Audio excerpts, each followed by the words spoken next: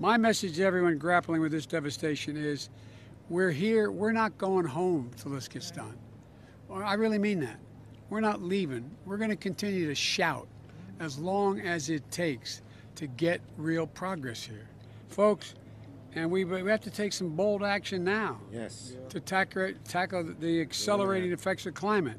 If we don't act now, I'm going to be heading, as Chuck knows, as the senator knows, I'm going to be heading from here to Glasgow in Scotland for the COP meeting, which is all the nations of the world getting together to decide what we're going to do about climate change.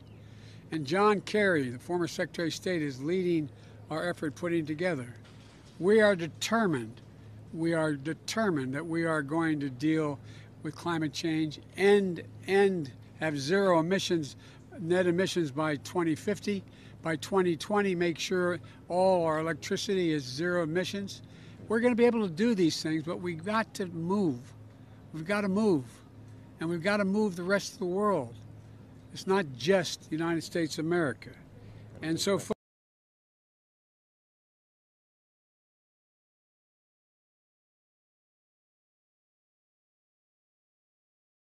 Hey, thanks for watching Bloomberg Quick Take Now. Subscribe to our channel to see the biggest stories the moment they happen from around the world. And tune in to our 24/7 live stream for global news coverage, documentaries, interviews, deep dives, and shows on the stories that you care most about.